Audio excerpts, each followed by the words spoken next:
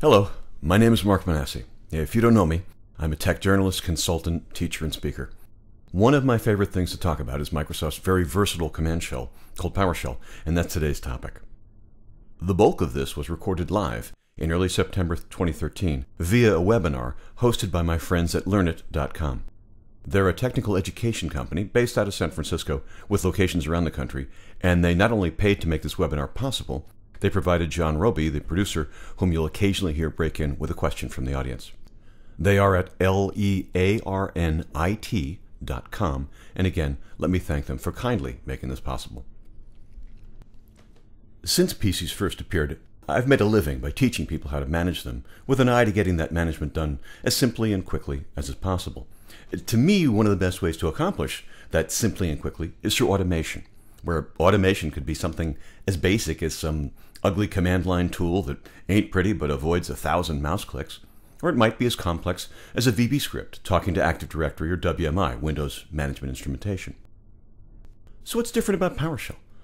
Well, in all honesty, getting admins to buy into automation tools is difficult because, well, there's an understandable fear of the command line among many techies, and more important, command line administration has always been largely optional. I know lots of smart techs who almost never venture into the black screen. With PowerShell, however, things have changed. With Windows Server 2012 and Windows 8.1, it's essentially impossible to administer a pile of desktops, servers, and the networks that connect them without at least knowing some PowerShell. And it is an absolute fact that you will miss out on much of what you paid for with those operating systems without what I'd call an advanced beginner's facility with PowerShell. In short, I'm not here to sell you PowerShell today. I'm here to help you keep your job. I'm guessing that if you're listening to this, then you already have some feeling for what PowerShell is, but you're skeptical or maybe downright hostile, and don't worry, I won't take that personally, to learning PowerShell. In the next hour, I hope to do a few things. First, I'll do a bit of simple advocacy.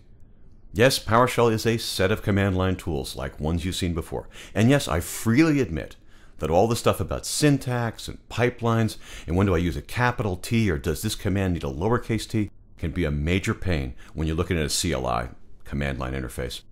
But I'm going to explain that PowerShell is fundamentally different than its command line predecessors.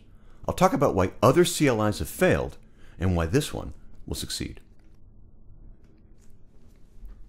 Then I'll explain PowerShell's basic structure. As you'll see, there's a strong regularity to PowerShell, a sameness of look and feel amongst PowerShell commands, or as PowerShell calls them, commandlets.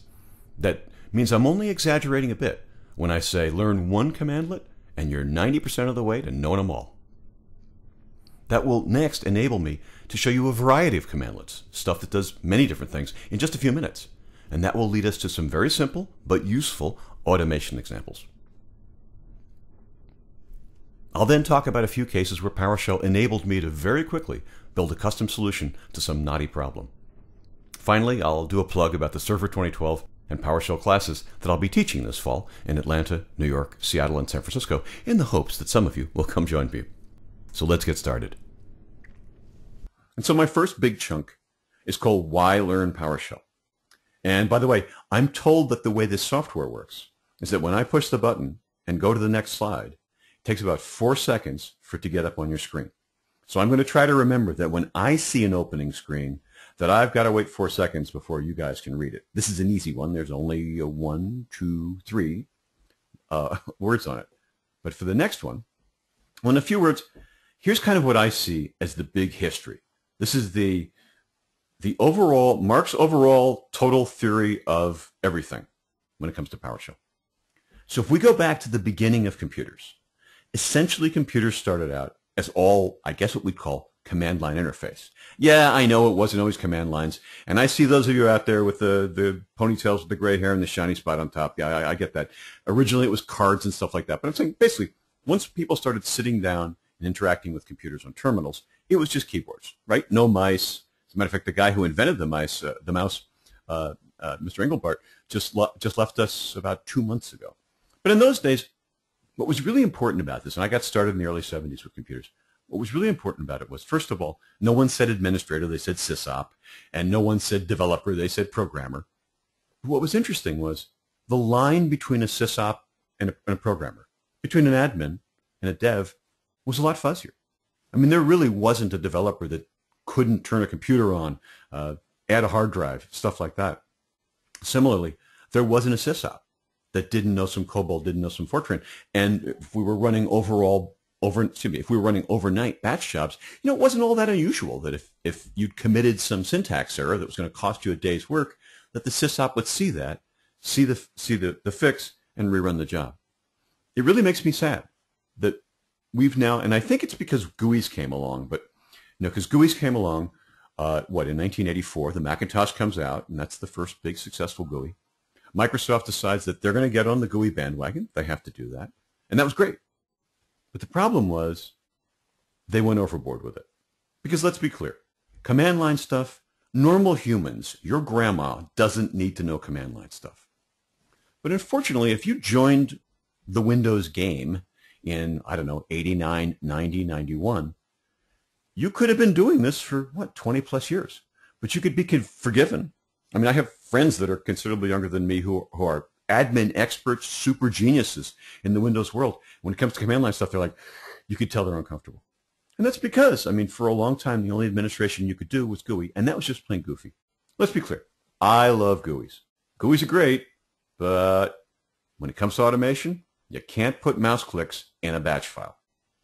And so I think that's what's hurt us, is that for a long time, Windows didn't have a lot of command line tools. There's a few everybody knew.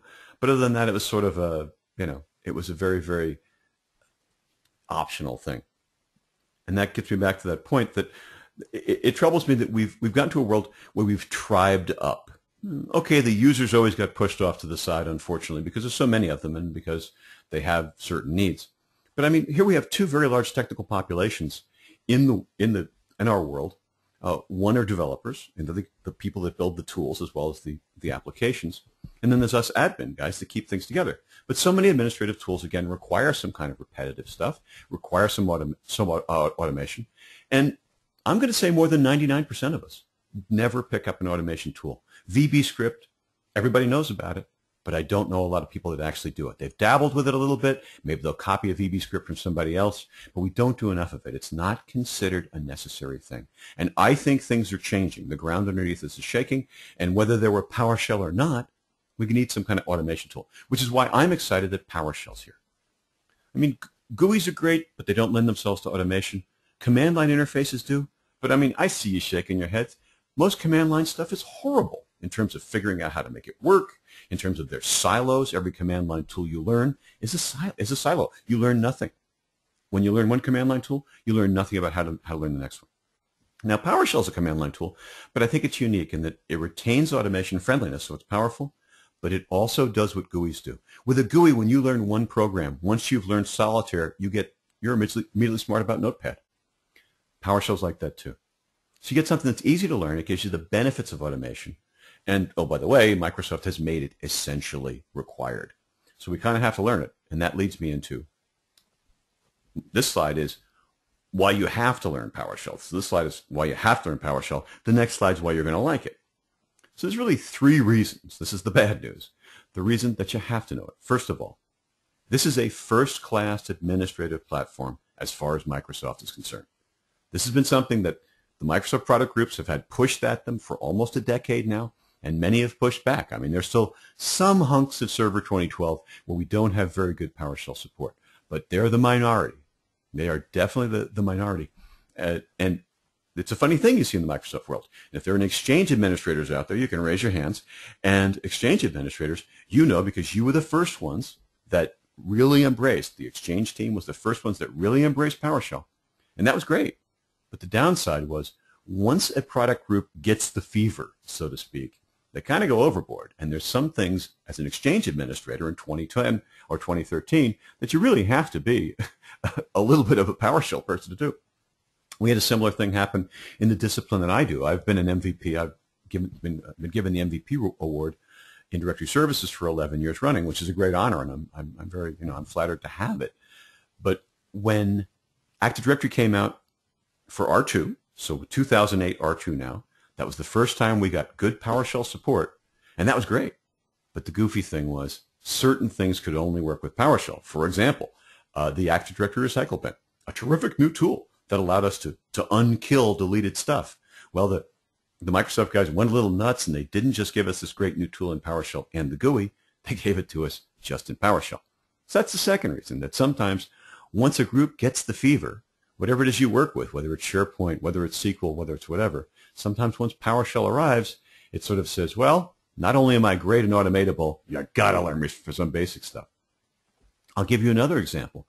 If any of you are moving file servers from 2003 or 2008 to 2008 R2 or 2020 to 2012, or perhaps 2012 R2 for all I know, there's a lot involved in doing that.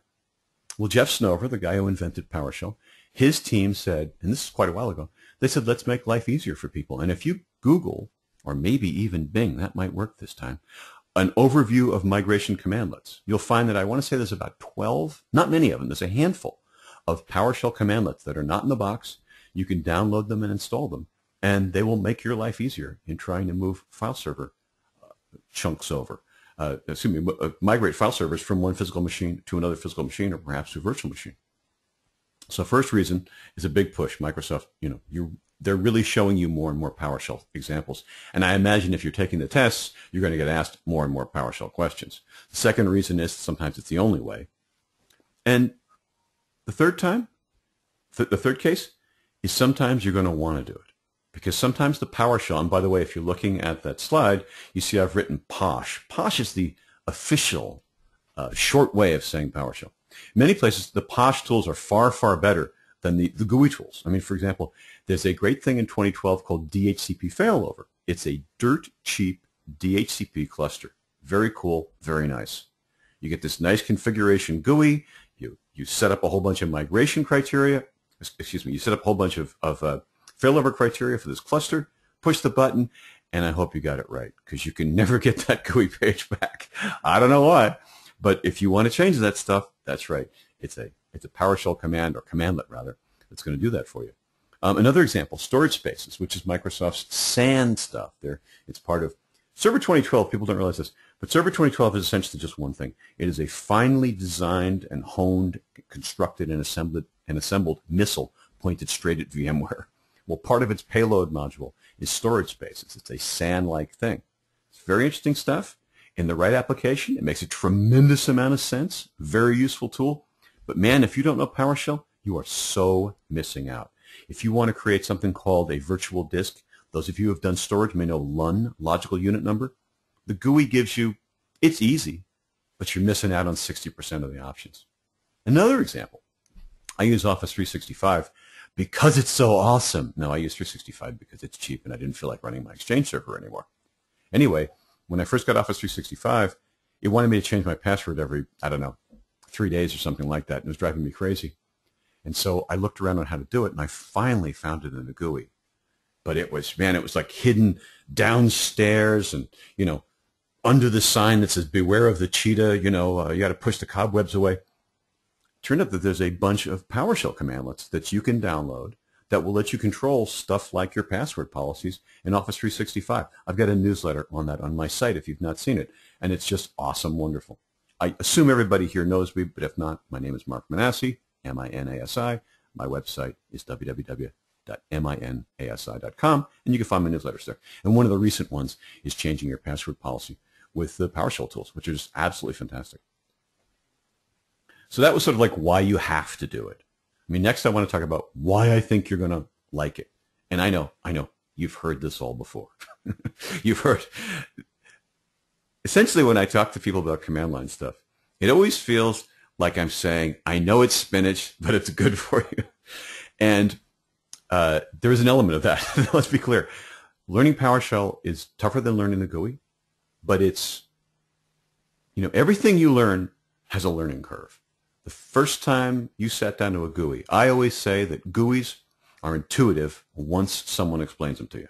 And when I say that, what I mean is nobody ever sat down at Windows for the first time and figured out double-click or click and drag or double-click and drag.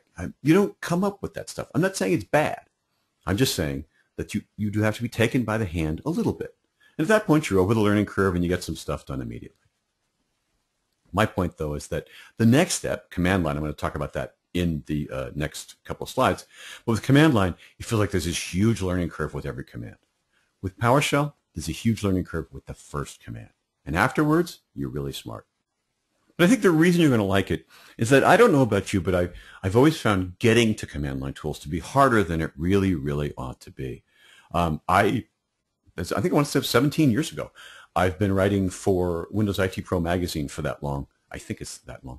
And our editor at the time, Dina Baird, got a bunch of us together at a conference and said, okay, guys, what should we be writing about? And I said, it'd be cool. There was a thing at the time called the Resource Kit. You may remember that.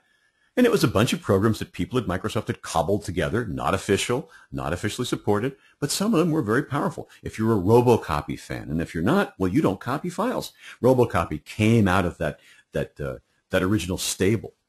I said, it'd be really cool if we had like a one-page column in every magazine that said, ever had this problem? Wouldn't it be cool if there were a tool that could do this? Well, there is. It's named this, and this is what the syntax looks like, and don't run away. That looks really scary. Here's a worked out example. And so Dina said, when are you going to start writing it? I said, oh, that sounds boring. I don't want to do that. So ultimately, though, I can't say no to Dina. Every month I've been writing this for however long. It is so sad that I can make a small living writing a monthly column about how some command line tool works when it should be evident. It should be prima facie about how to make this thing work. Well, the PowerShell guys are putting me out of business, and I don't have a problem with it at all. In Microsoft speak, Microsoft says that PowerShell is discoverable. And that means two things. First of all, it's easy to find the command that gets your job done. And the second one is once you have found it, it's easy to get help on it. Because, help's wonderful, but I got to know what the tool is before I start downloading the instruction manual. So Microsoft says discoverable, or they say it has discoverability. There's 411,000 words in the English language, according to the Oxford English Dictionary, but Microsoft feels the need to keep adding them. Anyway, I'd say regular and predictable. That's what's nice about this. And give me a couple of slides, and I think I can prove that. But the basic concept is that PowerShell commands, I think of them, they're called commandlets, by the way. And Jeff Snover, called them commandlets for two reasons. One, the phrase CMDLET isn't used anywhere else. So if you Google, or as Jeff once explained this to me, if you Bing, he works for Microsoft, if you Google or Bing commandlet, you only get PowerShell stuff.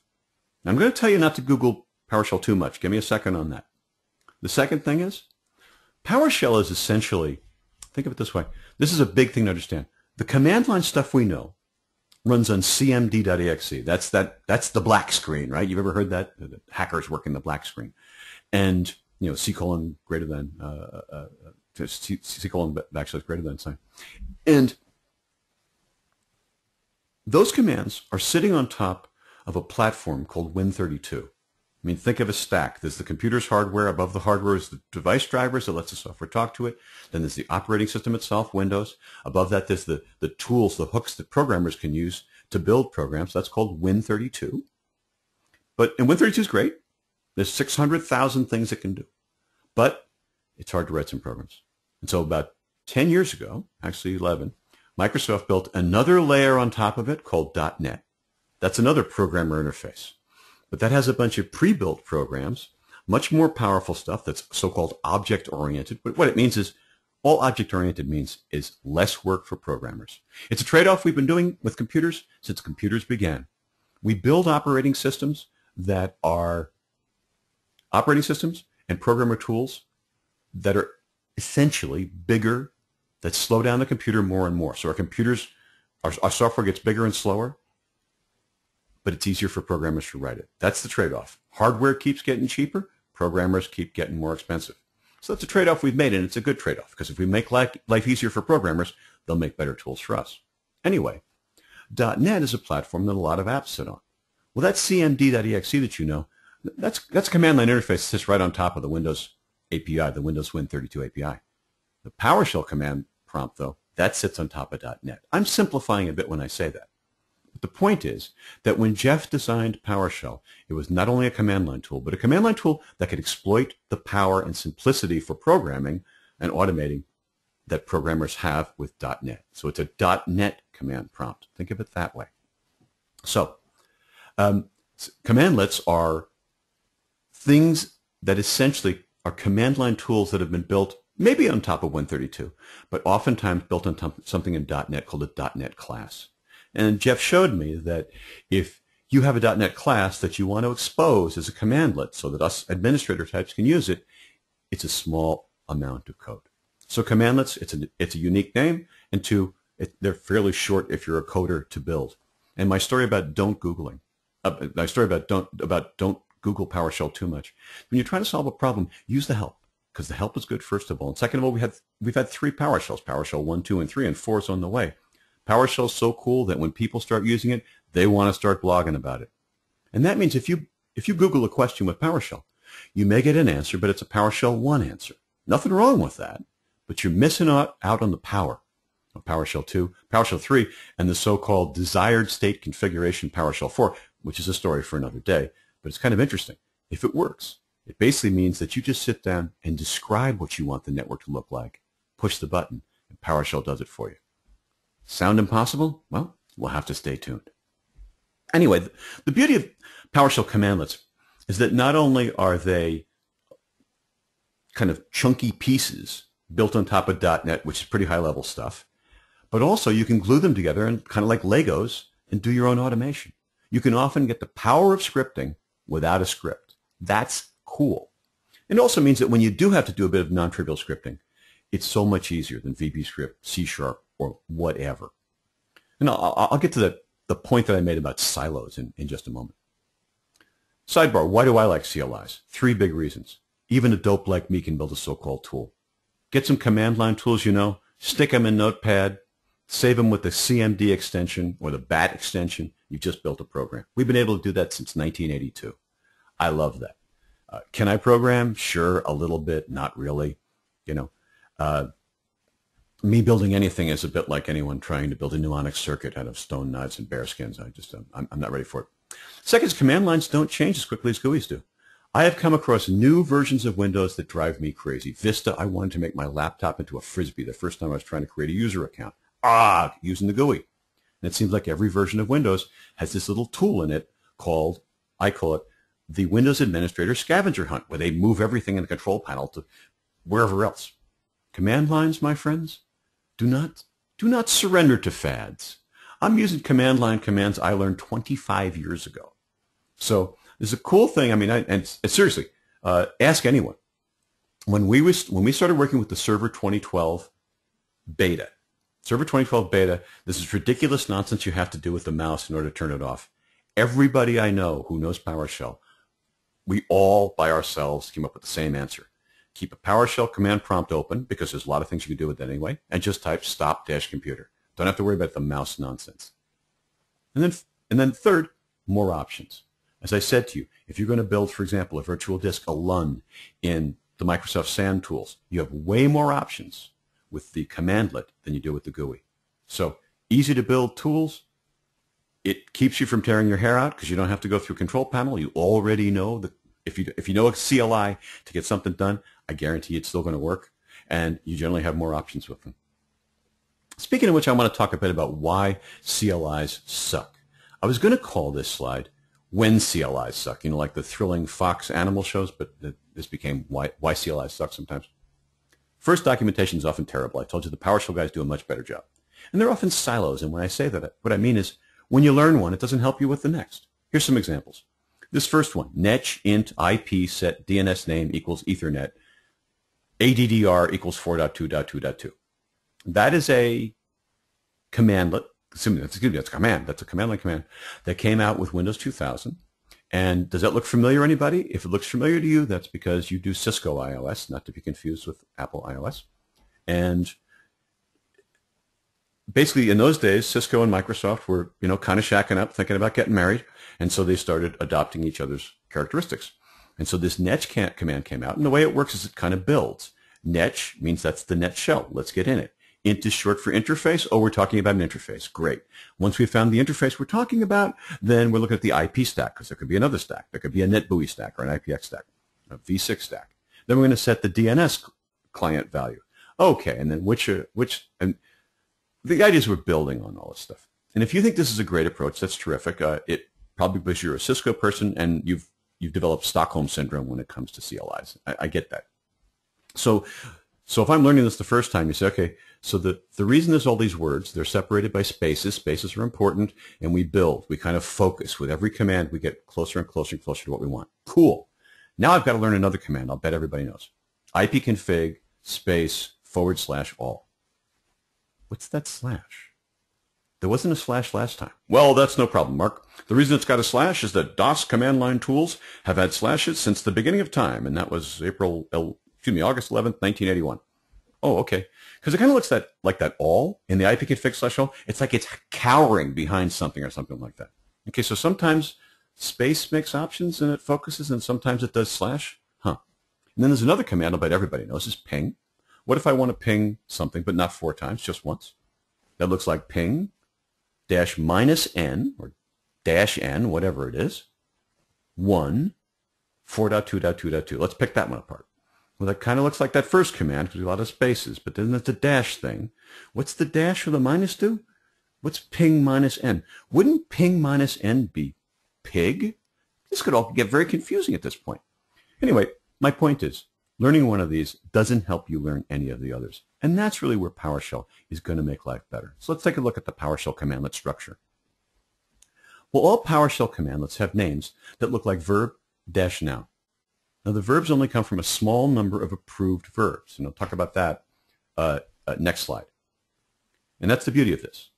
If you're going to try to do something like create something or change something, you soon learn that create and change aren't acceptable verbs. It's going to be new, and it's going to be set. So the first thing is the PowerShell team comes up with a small number of acceptable verbs. Then from there, the particular product group that's going to build the commandlets, because the PowerShell guys don't go to Active Directory, the Active Directory people, and build the Active Directory commandlets for them. They don't do that. They explain PowerShell to the coders that are inside the Directory Services team and say, you guys, you might want to build some PowerShell commandlets. And the Directory Services team looks at it, thinks about it, and they come up with their own stuff. The Directory Services team, not the PowerShell team, chooses the nouns. So we'll see a command like new-ad-user. So on one side's the verb, the other one's on the noun.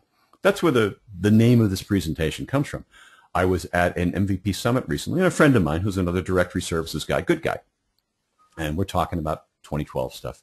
And I'm always talking about PowerShell. And he says, Mark, stop talking about PowerShell. I said, why? He says, I don't want to learn PowerShell. I said, you have to learn PowerShell. It's verb-noun. It's very simple. Learn-PowerShell. He says, I don't want to learn PowerShell. I said, then you're going to have to leave -industry, brother, you know? So seriously, the point I'm trying to make, or I hope to make, is that this is doable. Let's talk about some nouns. The Directory Services team decided to make their noun for an Active Directory user AD-user. Thank you very much. They could have called it Active Directory User. That would have been a pain. And how about the Hyper-V guys?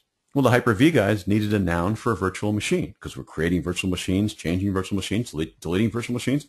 They could have called it virtualmachine. Oh, they didn't. It's VM. Thank you very much. Sometimes it goes crazy.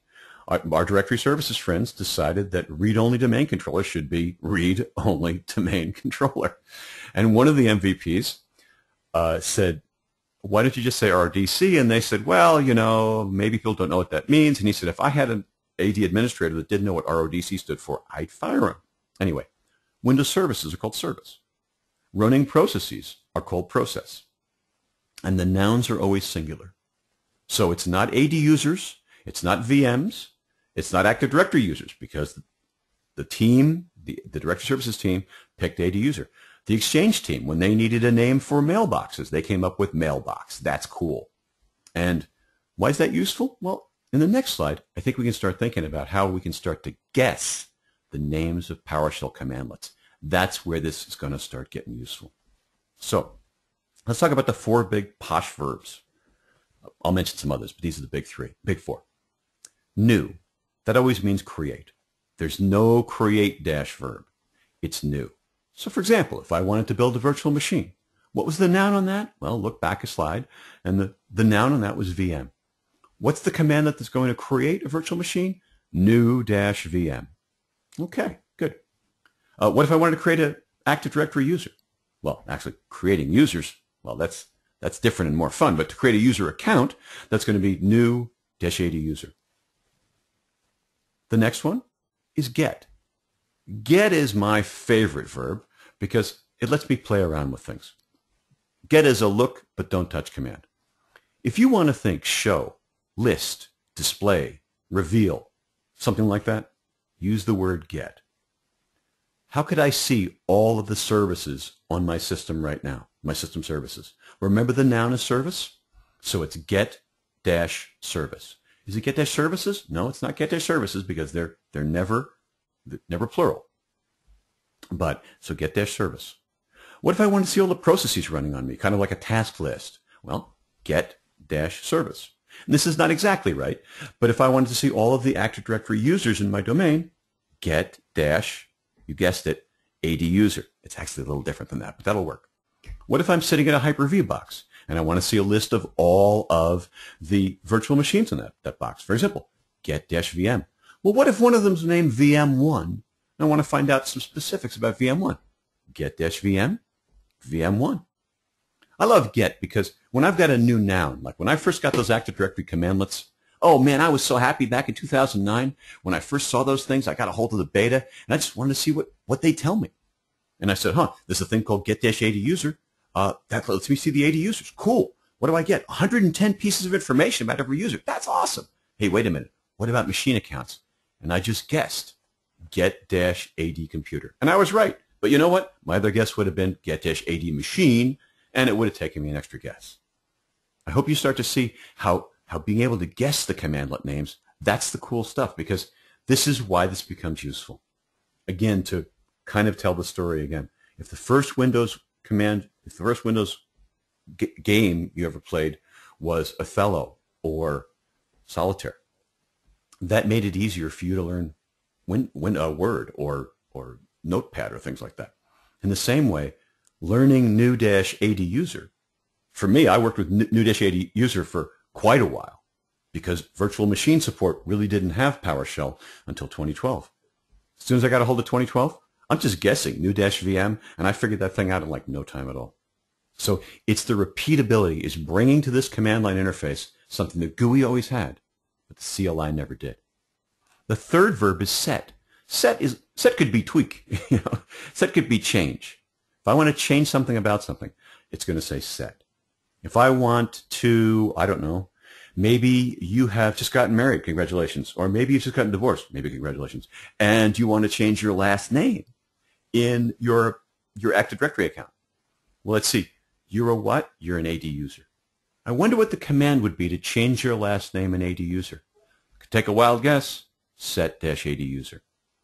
If I want to change the amount of RAM that a virtual machine has. Now, I needed to do that yesterday. I'm putting together a presentation about clusters and such for virtual machines, and I was guessing about what command that would do something, and set-VM turned out, of course, to be the tool I was looking for. That's not always true. I mean, for example, to me, changing someone's password should be set-AD user. It's not. To me, renaming a virtual machine should be set-VM. It's not. It's rename-VM. But, the basic four makes sense most of the time, and you'll start to learn that there's other verbs around the side and some very good discoverability tools. Remove means delete. There's no delete-whatever. It's remove-whatever. How would I blow away a virtual machine? Remove-VM. How would I destroy? How would I delete a user? Remove-AD user. There's lots of other. I'm going to get this wrong. I think there's 100 verbs in total. You see add, that adds things to a list. Connect, measure. Measure's great. Measure-object lets us take anything and say how many lines were output from that, basic statistics, things like that. Rename, that's another one that we see pretty commonly. Mark, can I cut in for one moment? Please do, John. What's up? There is a question here from Vaughn Numrick. He wants to know, is there a get-noun? Because it doesn't seem to work like get-verb does. John, Vaughn is a little bit, John, have we met before? Because it's good to have a shill in the audience. The next thing I was going to say is that one of the funniest nouns is verb. How can verb be a noun? And if you say get-verb, it will show you the approved verbs. Now, that would make you logically think, wouldn't it, as Vaughn just said, that there ought to be a noun. There isn't, and here's the reason why. there's no way for PowerShell to know, at least no easy way for PowerShell to go out and know what all your nouns are. That's not exactly right. I could show you a one-liner that would collect all the nouns on your computer, but there's no way to have a central registry of it. Because, for example, there's a number of non-Microsoft companies that are adopting PowerShell. I'll give you an example. How many of you out there are VMware ESX folks? The VMware guys have stepped up to the plate and produced some really, really nice PowerShell commandlets. So no, there isn't an official noun is not a noun. So a verb is a noun, and noun is not a noun in this case. That's a great question. Thanks, Paul. I want to give you another example in this next slide of learn once, use many times. So we've looked at new to create, get to look at. And again, I love get because that's the one that lets you explore. You can never hurt things with get. Set lets us tweak or twiddle. Remove lets us destroy or eliminate. Well, there's some other verbs, and one of them is rename. And I want to give you an example of use once, learn many times. Excuse me, learn once, use many times. So the first time I wanted to rename a virtual machine. I'm looking in the set help. It's nothing there. So what I did is I did a command I'll teach you next time called, in two slides called get-command. And I said, hey, get-command, tell me all the commands that have to do with VMs. I just say get-command star-VM. Show that to you in a minute. And I saw, oh, rename. Huh. So I looked at the help, and here was my example. It said rename-VM, and I had a thing called web VM. So dash name, web VM, that's the existing name, dash new name, in quotes, VM1. So there's the pattern. Rename dash something, dash name, old name, dash new name, and then the new name. Huh, okay. So because I learned that, that meant that when some of the AD tools and some of the 2012 tools came out, we were able to rename a computer. That meant that I sat down and just for fun, I wanted to see if it would work. I typed rename dash computer dash name, and oh, I did a bad job here. I should have typed dash name. That's a typo. That should say rename dash computer dash name. Anyway, PC24 dash new name accounting PC, and it worked just fine. So the PowerShell guys, I mean, all the people that are building PowerShell are doing a very, very good job. And is the consistency 100%? No, but it's so much better than what we've seen in so many of the Microsoft management tools that come out. And by the way, you see me typing a lot of stuff with uppercase and lowercase. One of the great things about PowerShell is that it couldn't give a hoot about uppercase or lowercase, and that's one of the things that I absolutely love about it. Another thing is that if these commands are looking long, all the PowerShell can be typed quickly with tab completion. Just type a few letters, hit tab, and it'll cycle. As a matter of fact, if you wanted to, you could even type get dash and hit tab, tab, tab, tab, tab, and it would show you all of the get commands in sequence. And of course, shift tab takes you back. This next slide is commands look really long. Well, again, we have tab completion. There's also the notion of an alias, where longer commands can have shorter names. For example, get-command, which I'm going to talk to you about soon, has an alias of GCM. Also, parameters can be shortened. So I don't have time to explain these all in detail, but basically you can shorten a parameter as much as makes sense. So if you have dash name and dash new name, you can't shorten it to dash n, but you could shorten dash name to dash NA and dash new name to dash NE, enough that it can be distinguished. But seriously, if nothing else, look at tab and you can become a really fast posher. With that in mind, let's do an exercise. I got some commandlets here. Can you guess anything about these before I say them? And even if not, does it make a little bit of sense just from these? Let's go through them quickly. Set-AD user, dash identity mark M. So what is that? You're going to guess, I haven't told you this, but you can probably guess that this is a set-AD user command. It says let's modify an Active Directory account. Good. Which one? Well, that's the identity. That's mark M. Dash title instructor. That says go find my account and set its title to instructor. Now, I will freely admit that you could imagine. You say, wait a minute, Mark, that's a lot of typing just to change somebody's title. Isn't it faster in the GUI? I'd say not, because my command prompt's open all the time. And set-AD user, remember, I'm not typing all that stuff. I'm saying set-A tab space dash I, and as a matter of fact, identity is unnecessary. Trust me on that. And then I can get this done far more quickly than wandering around an Active Directory Administrative Center. Get-AD user, what's that going to do? Well, even if I hadn't told you, it doesn't hurt anything. It just reveals something. So get-AD user and then filter. Filter's going to say, show me a subset of the users that meet a criterion. The filter is then in curly braces. That's something we're going to see again in PowerShell. curly braces. Filter enabled dash EQ, that's the way PowerShell says equals, $false. $false is a built-in value that means not true. All right, let's go back. That is a little weird, but let's go back and look at it. Enabled is a characteristic of every user. So if you're disabled, that means that your enabled value is false. If you are enabled, then that's true. I know it's a little bit like reading a group policy setting sometimes. Let's see. If I set this setting, it disables the null session. So if I enable this setting, that disables the null session, so null sessions are disabled. But if I disable a setting, that disables still disabling, which enables, you know. But so the way this works is this is a way of saying, just give me the people, the accounts that are disabled. There's other ways to do it too. Add dash printer. Great new commandlet. How many of you have to roll out printers? How many of you have to deploy printers and you say, if I only had an automated tool? This is a commandlet that, by the way, users can run. You could put this in a user script and bang, the user's got that printer. You're saying, wait a minute, Mark, that drives me crazy. Well, hang on. The user can only do that if the user has access to the print driver and access to whatever the resource is. So you can control that with other PowerShell commandlets. But add dash printer dash connect whack whack server 3 whack big laser. Nice easy way to get somebody deployed to a printer. How about this one? Restart dash computer. Yes, it's a little verbose. Some of the PowerShell commandlets are a bit verbose, but do I have to explain to anybody what this does? Stop dash computer is a similar one.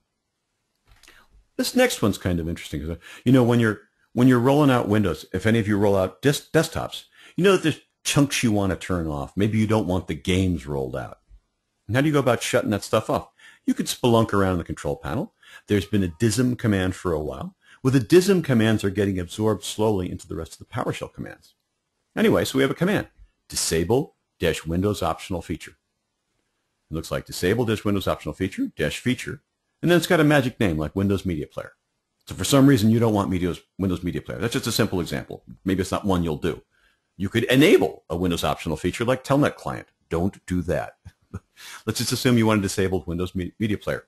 That's how you get rid of it. Okay. Remember that command. We're coming back to that. Here's another one. Ever had to roll out a VPN connection? How do you automate setting up a VPN connection for your users? Well, here's a Windows 8 command. Add dash VPN connection, name, to office, dash server 4.3.2.1. That's the RAS server that you'd be connecting to.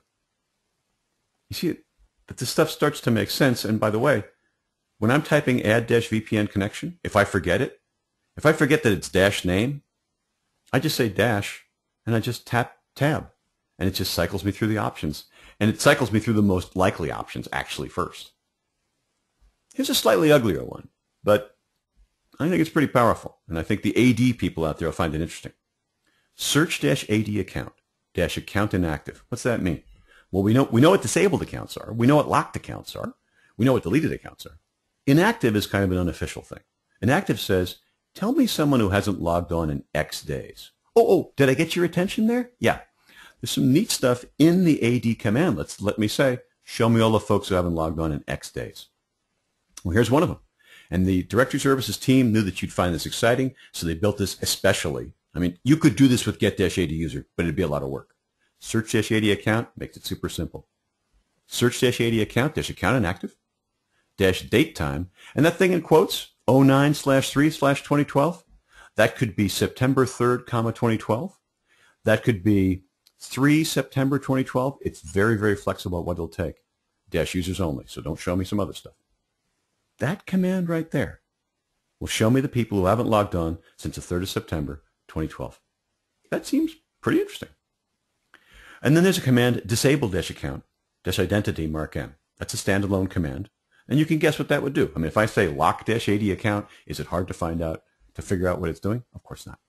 So the familiarity of the verbs, the relatively small number of nouns. I mean, there's a small number of verbs, but a small number of nouns as well. You probably live most of your life in Exchange. There's a small number of Exchange nouns.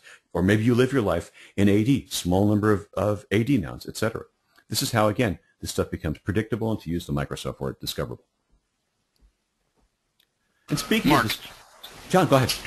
I've got a couple of syntax questions here, and since they are sort of relevant to that slide, I thought I would interject them now. One, Buddy Harvey wants to know if restart-computer option, what the restart-computer options are for networked computers.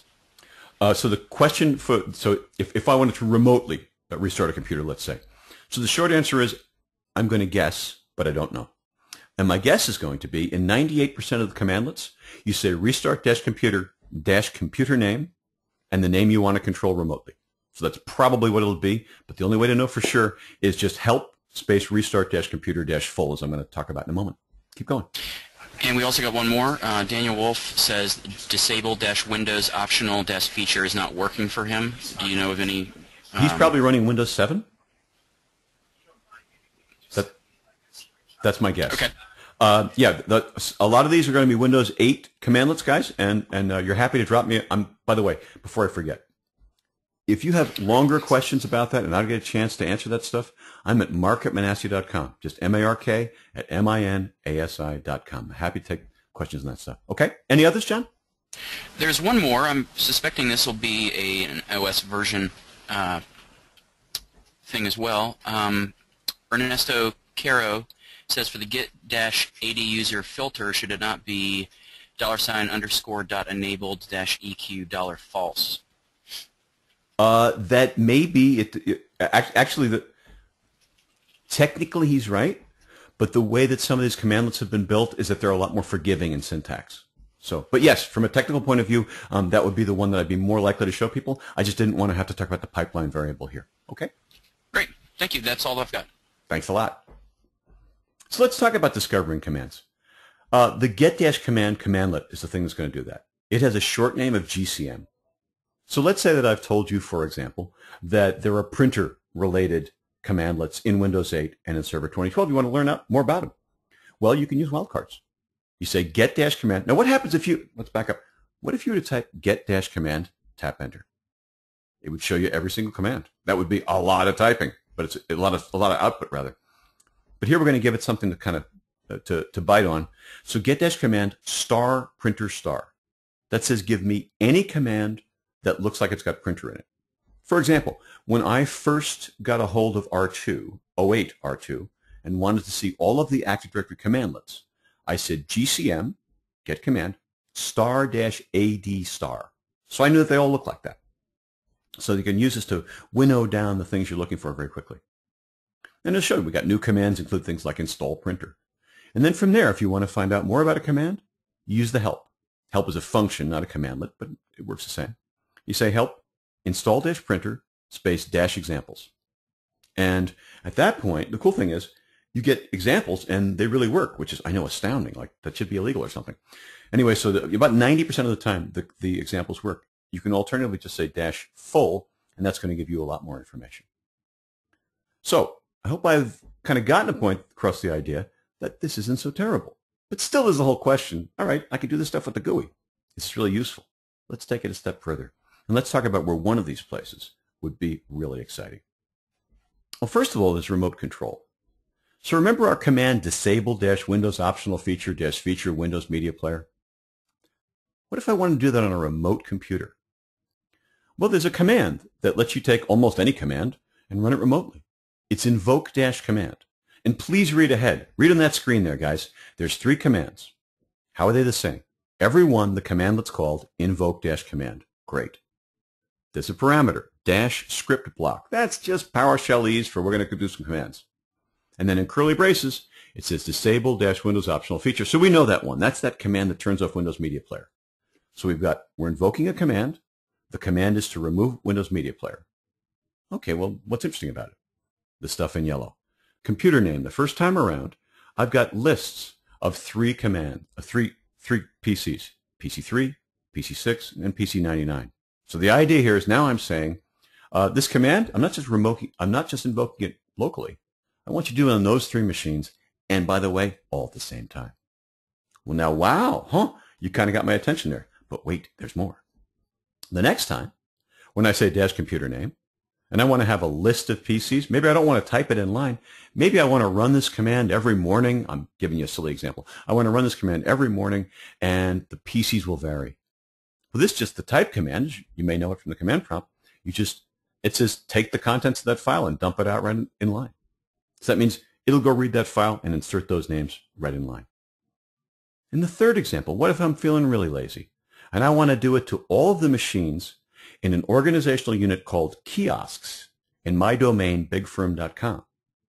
So here we have again, dash computer name, and in parentheses this time, get-80 computer. Well, guess what that means?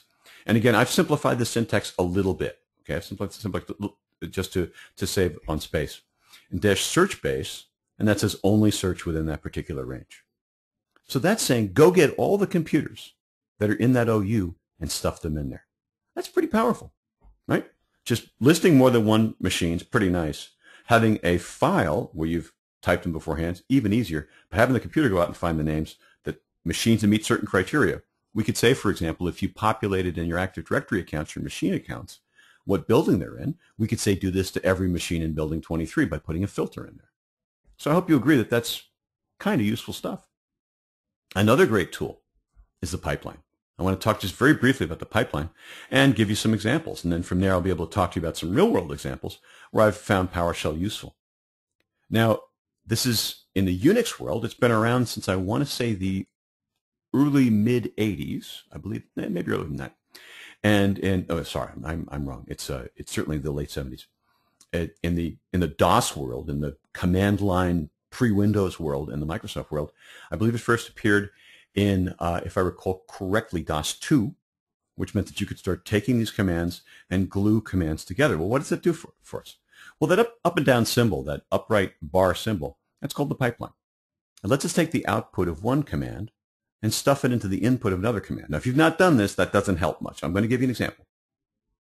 Now, that's not new. We've had pipelines for a long time. What PowerShell does, though, and when Jeff first explained PowerShell to me, I'm a little slow, and so it took me a while to get the coolness. But when he made me understand that the data that's coming out of the first command and into the second command isn't text, because it's always just been text, I was like, wow. So it's self-describing data. I said, what is this, XML? He says, no, it's objects, .NET objects.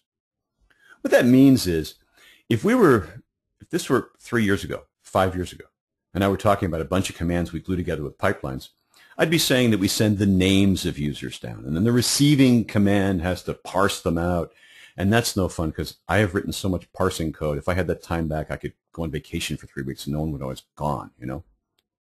The fact that PowerShell runs objects down the pipeline, and they're not just PowerShell objects, they're SIM and COM objects as well. I haven't the time to explain this in detail, so I'm going to ask you to trust me, and I'm doing more writing on this as time goes on.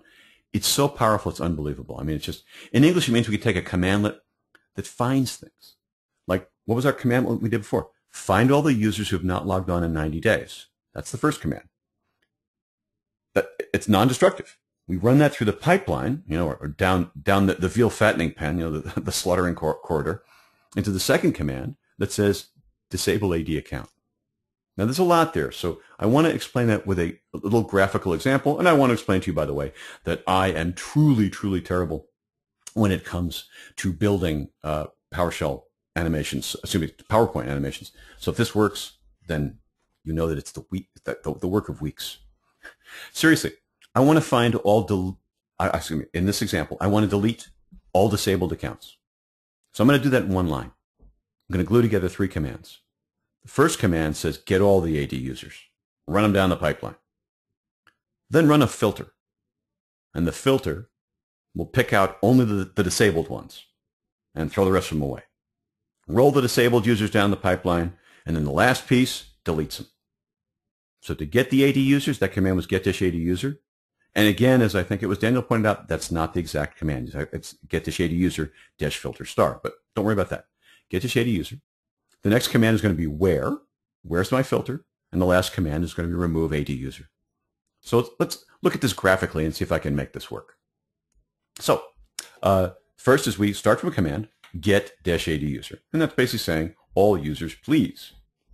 From get-AD user, that then goes to something called the Active Directory web service, and that in turn goes to Active Directory. Okay. Now, Active Directory then grabs all of our users. Now, I warned you I'm terrible at animation, really bad at animation. So I got a bunch of these MSN heads, and I took some of them, I turned them on their side, and I put little red X's on their eyes. So those are the disabled users, okay? Disabled means that's a bit in it. Doesn't mean they're like, in wheelchairs. So we're not saying bad things. And so we've got all those users. And so those have now been delivered on over. And I don't know if you got to see the animation over this particular meeting software. But anyway, so the users move over there. And we're going to send those users. Get-to-shady user is now done. It wants to take its output and send it to the next command. And that next command gets that through a pipeline. So here we're going to build a pipeline from get-to-shady user to the next one. And that's our users sliding right through. Was that impressive or what? And the users slide right through the pipeline to the next command. The next command, first of all, we got to get those users. And so our users slide right in over the pipeline. And where are they going? They're going to a commandlet called where-object, which has two short names. One short name is where, the other one's just a question mark. Now, where needs two things. It needs some stuff to chew on. That's the users. And it needs to know a criterion. So we've given it that criterion. The criterion says we only want to see the disabled users. So we pop those users in there, and it spits out our disabled users. And I'm hoping I'm not too ahead of you guys because I can't see exactly what you see. Forgive me for that. Now that we've got that small amount of special subset of users, what are we going to do? Well, where has done its job. We've got another pipeline, and those users are going to slide all the way down that pipeline, and they know that they're really, really, really special. We got our third commandlet. Our third commandlet is to delete, to remove -AD user. Again, we get a pipeline. Again, our users appear through that pipeline, and they know they're special. And now I said we're going to reuse. Now I said we're going to remove them with remove -AD user. And if you don't know about how R2 worked, well, you're thinking I'm going to do this and drop those users right in the trash can. But in actual fact, we dropped them not in a trash can, but into a recycle bin. The point, though, is I hope that this helped show a few things. First of all, get-to-shady user is a very general tool. It just gets a whole pile of users. You can put a filter on it, whatever. Where, very general tool. You can use where to pick out files or filters or processes. You can use where to grab certain mailboxes. You can use where to do just about anything. So the person who built where wasn't thinking about Active Directory. The person who built get-to-shady user maybe wasn't thinking about deleting AD users. And then we have remove-AD user. Again, general purpose tool. You just drop some users in the bin. How much fun would it have been for me to have to go write an application that did that? Not much fun at all. But by spending a little time learning get-AD user, where object, and remove-AD user, I saved myself 3 days. I mean, how many of you have ever had to build a VB script of some kind? For a long time in my consulting, maybe 2-3 times a year, possibly, I got to solve a client's problem by cooking up some script. And it's always, man, I do it twice a year. That's exactly the amount of time that I need to forget how to do VB script. So I'm dragging my old VB script up, reloading it in my head and all this stuff. 3 days later, lots of prayer. I've got, something cooked up. Now I've got to build a test Active Directory, and maybe it runs on a test Active Directory. Just a tremendous amount of work. And it's like I love, in the Dos Equis ads, that's the guy who's the most interesting man in the world. There's some great parodies, and one I've seen on the internet that I love is there's the picture of him from the ad, and the caption is, "I don't test my code very much, but when I do, I test it on the production network." Anyway, he can do that. We can't. And so, all this stuff, just all these layers makes me want to not build a VB script again. In contrast, look with me here on my other example. Here's a second one-liner. We call them one-liners because we've got 3 commands, 2 commands, whatever it is, glued together. It disables all accounts that have not logged on in 90 days. Now, we met it before. Search -AD account, -account inactive, -date time 9/3/2012, -users only. So if you're thinking about my animation, it got all of our users that meet that criterion. Then we pipe that into disable -AD account, and I'm sure you can guess what that does. First of all, Isn't this something you'd like to run every Tuesday at 3 a.m.? I mean, this is something you could easily script, that's scripting, and schedule. I mean, this is a friggin' tool. We have done what would have been 110 lines of mildly scary to write VB script. But wait, there's more. If I haven't convinced you that this is interesting yet, how about the fact that all of the dangerous PowerShell commandlets have an option you see on the bottom there? Oops, sorry. And that's the dash what if. So what I could do is I could do my search-80 account, blah, blah, blah, blah, blah, all that stuff, and I add dash what if, and all it's going to show me is, had this been an actual one-liner, I would have zapped the following people. That's pretty neat. I think that's just really, really, really pretty neat. They have another one, by the way, called dash confirm.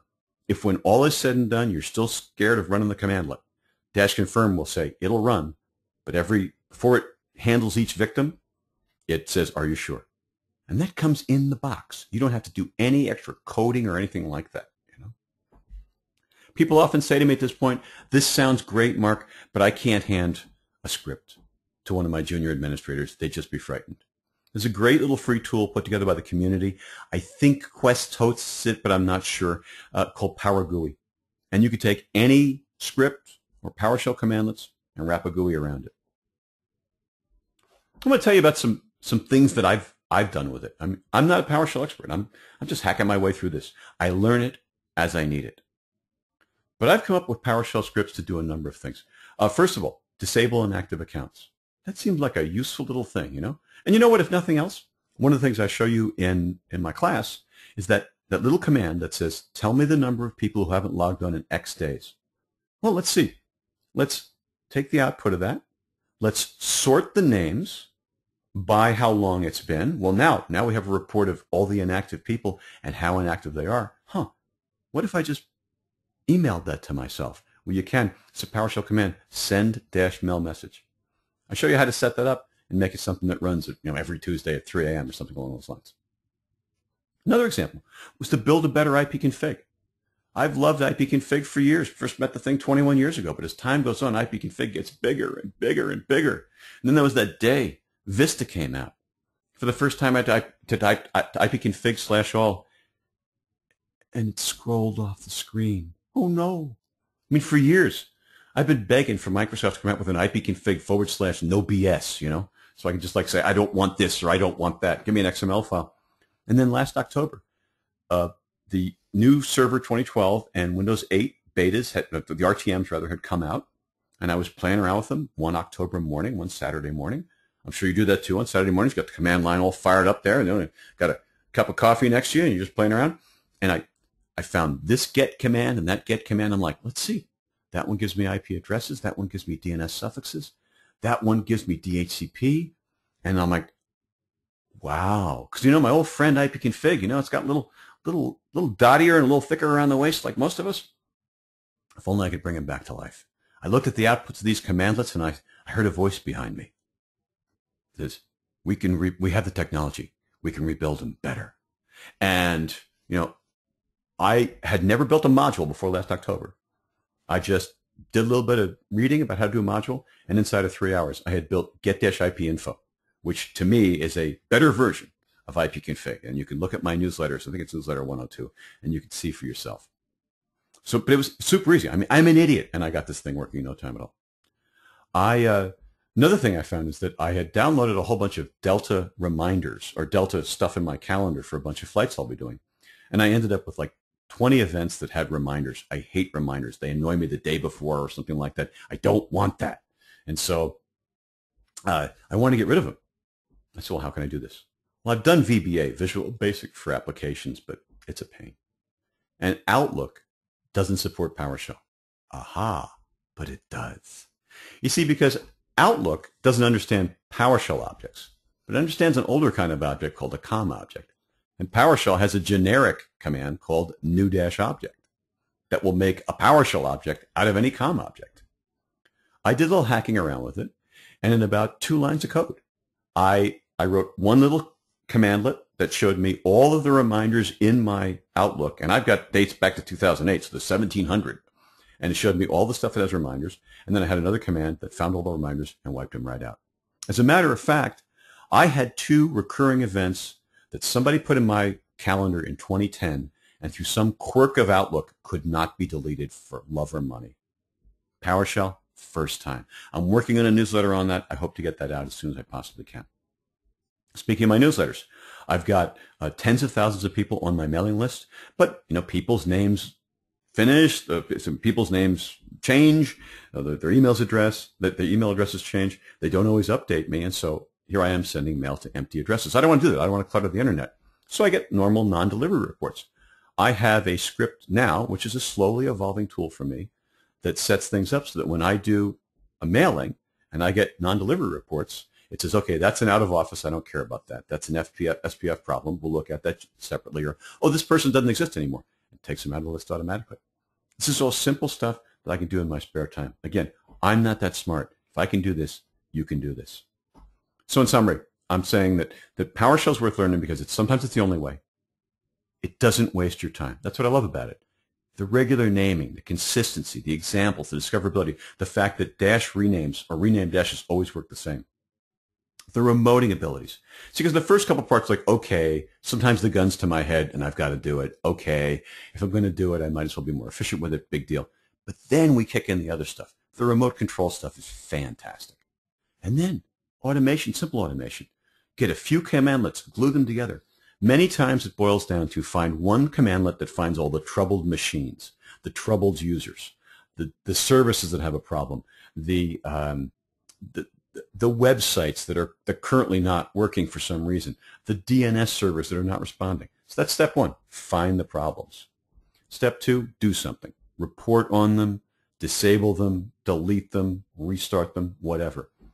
So what would be a script becomes a one-liner. And then, if you want, you take it a little further. You start taking more than one command. You put them in a script, save it with the extension .ps1, and in no time at all, you're building your own tools.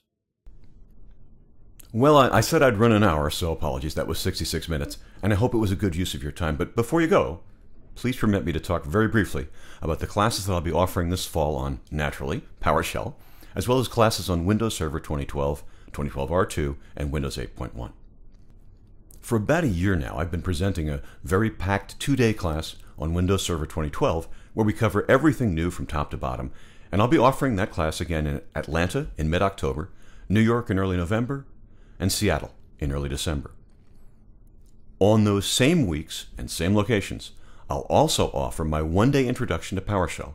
It's a lecture and demo-based class that'll get you to an intermediate level with Posh. In the second week of December in San Francisco, however, I'm going to offer 2 new classes. First, I'll deliver a 2-day hands-on version of my PowerShell class, and I'm going to do it at Learn-It's downtown San Francisco location. I'll also present a 1-day class that will cover all of the changes that Windows 8.1 and Windows Server 2012 R2 bring. If you'd like to attend one or more of those sessions, please visit www.minasi.com, that's again MINASI.com, to sign up. Thank you for listening. I really hope I got you interested in PowerShell. I'd love to hear what you thought of this presentation and or take any questions that you have, so I invite you to drop me a line at mark@minasi.com. Thanks again, and remember always to use this knowledge for good and not for evil.